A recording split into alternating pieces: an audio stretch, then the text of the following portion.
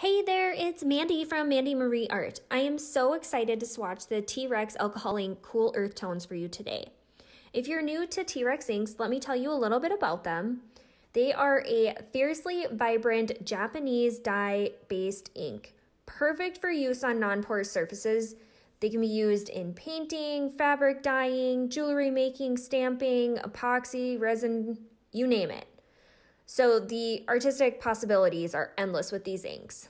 They're 100% acid-free and permanent. They clean up with alcohol, have re-wetting properties, and can be thinned for transparency. You can use them on glossy paper, glass, stone, leather, ceramic, vinyl, plastic, foil, wood, polymer clay. I prefer to use them on U-boat paper, wood blocks, and primed canvas, but the options again are endless. TREX sells their inks in packs of 12 and currently have 3 sets available. They have a starter pack, a warm earth tones pack, and a cool earth tones pack. Each bottle in the pack contains 20 milliliters of ink, which, let me tell you, is a lot of ink. Their bottles are anti-clogging and leak resistant, and the ink is incredibly brilliant in color. The Cool Earth Tones pack has some serious punch. So let's dig in. All right, first up is Lemongrass. I'm using a bit of the clear blending solution from TREX to blend the colors.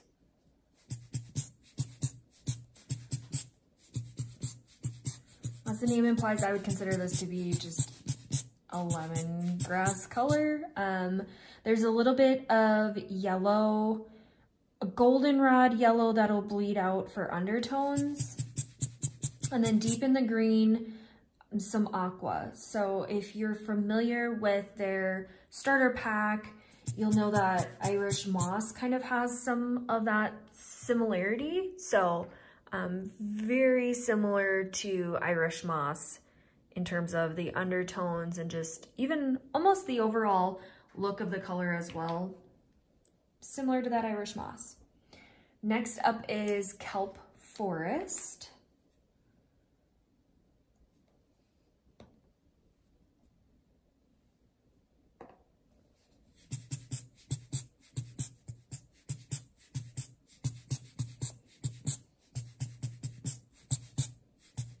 Kelp Forest is similar to Jurassic Green, which is in the original pack, but different in that it's a bit lighter, has a bit more olive to it, so indicating that there would be more yellow in it. You don't see as much of the yellow bleeding out. There's just a tiny bit around the edges and a tiny bit of the aqua, but not much. Next is Olive Grove.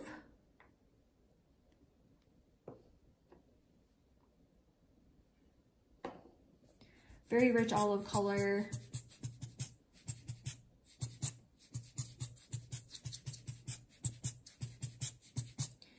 Some aqua showing through along the edges. Kind of has like a brownish yellow to it.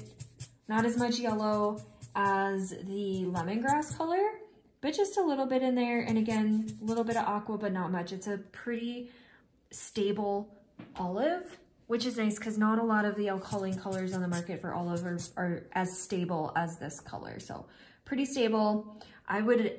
Looking at the texture, this one would be a buildable option if you want some of that gumminess. Next up is Seaglass.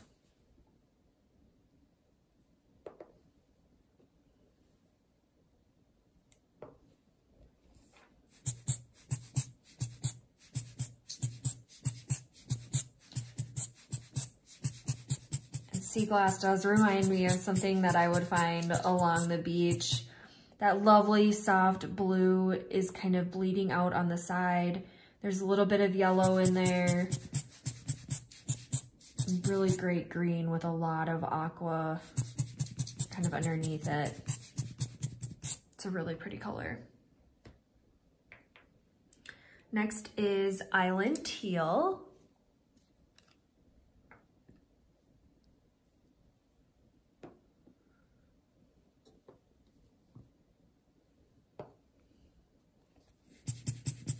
I love a good teal jewel tone. This one does not disappoint. It's a little more dull than Tidal Teal, so has kind of more of a muddy, dull, gray kind of feel to it.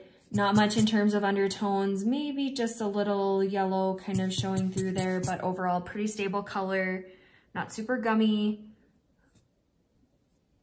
Yeah, all right.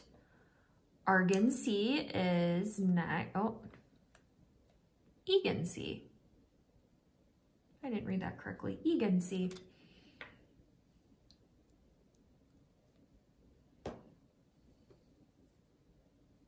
All right, so next is Aegean Sea. It's a really lovely blue.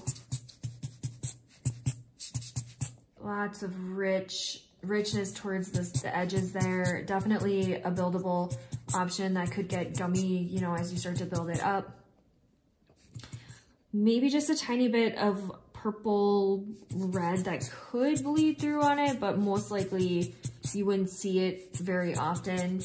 It's just slightly along that edge there that it's a little kind of like lavender looking, but overall just a really pretty shade there. Pacific Blue is next.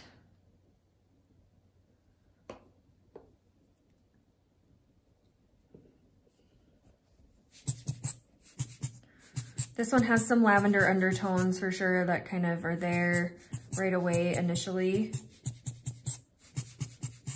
Really rich color though, very nice, kind of strong navy color, but again, some of that purpley pink showing through for undertones there.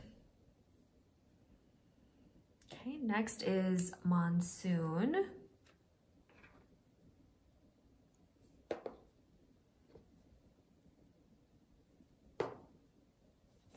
This one is more of a dull blue, so it kind of has that gray feel to it, like a cloudy storm. Not much in terms of undertones or bleeding as much. There's maybe just a little more of like that gray green kind of showing up along the edges, but it's very subtle. So not a lot in terms of colors bleeding out there for Monsoon. Next is Purple Iris.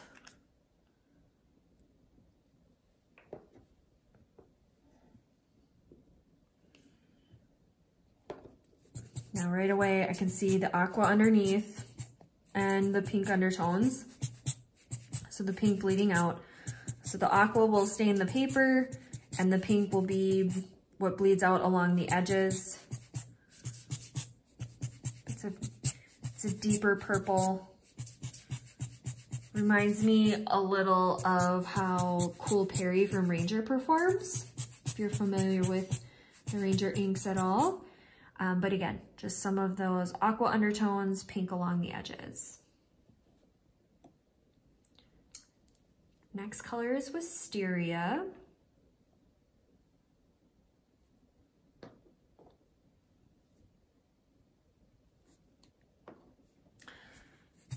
Seeing a lot of a soft kind of rosy pink coming through there.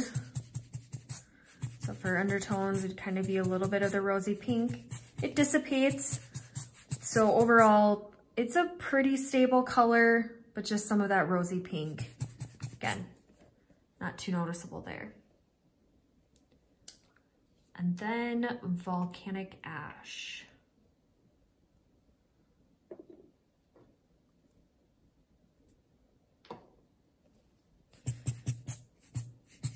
Now, if you like to work with grays, this gray has a lot of green undertones to it. Really lovely color.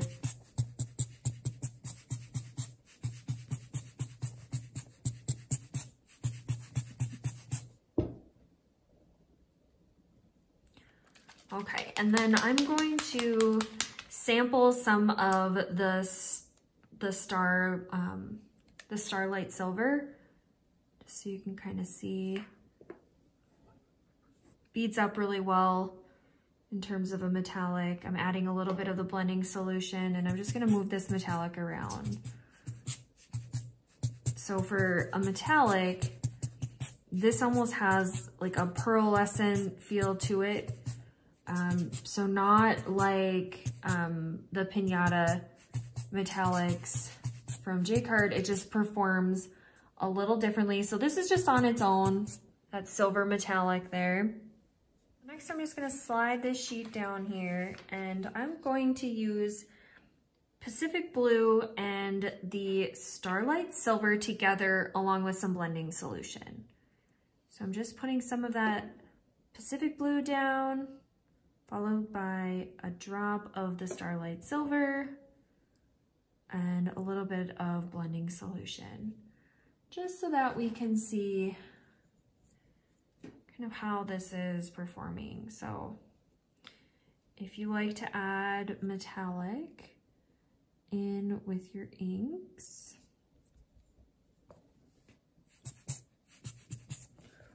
go ahead and add a little bit more of the blue.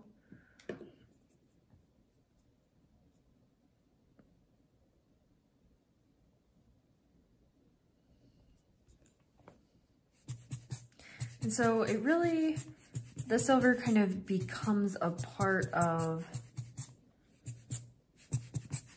the blue ink. Turns it into more of, again, kind of like a shimmery pearlescence. It doesn't necessarily spread and build up along the side.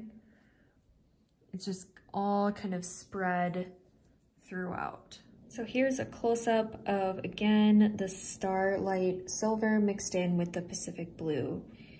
You can see it just kind of created more of like a pearlescent color in the ink. All right, one last look at the Cool Earthtones from TREX inks. There are some amazing jewel tone colors in this pack. I happen to love working with blues, purples, and grays, so I know I'll be using this pack quite a bit. I've provided links below for additional resources, and if you liked this video and want to learn more about alcohol ink resources for painting, go ahead and hit that subscribe button below and you'll be notified the second I upload a new video. So that's it from me. Let's meet up again.